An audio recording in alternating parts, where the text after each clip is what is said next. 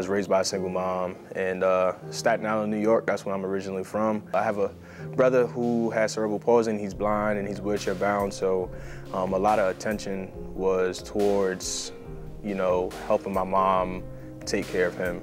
My mom works Monday through Friday, and then you think when you leave work and go home, you get to pick up your feet, but no, she's still working until he's put to bed. Wake up early in the morning, brush his teeth, bathe him, get him dressed, make sure he gets on, you know, on the bus for school and stuff like that.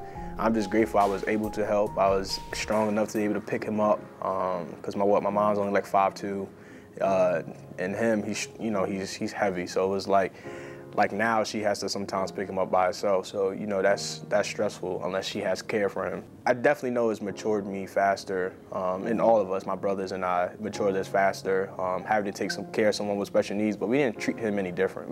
We treated him as if he was standing, running with us, going to play basketball, football, stuff like that.